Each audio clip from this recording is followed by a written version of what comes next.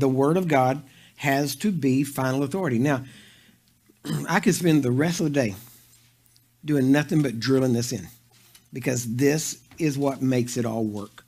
If the enemy can get you to back off of this, he will beat you. So you have to get this drilled in to where no matter what, you will not back off what the Word of God says once you decide what it says in context, rightly divided.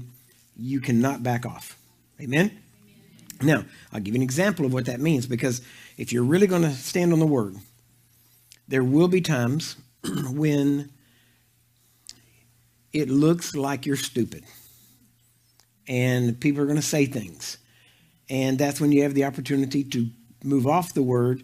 And this is where our theology generally comes from, is when people move away from the Word and give an excuse of why it didn't work. And that excuse becomes a tradition of men, or as we would call it, a sacred cow. And so why? Because we have to come up with a reason. I'll give you an example, like I said, in just a minute. Now, let's look at this. I want to give you the word, because I want you to be able to say, devil, it's written. And you can't say it's written if you don't know it's written. Amen? So, first off, the Word is our final authority. Our experiences must be judged by Scripture, not Scripture judged by our experiences. And the Word of God is forever settled in heaven, but we must settle it on earth, right?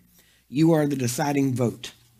God knows what the truth is. The devil knows what the lie is. You get to decide on which side you're going to stand.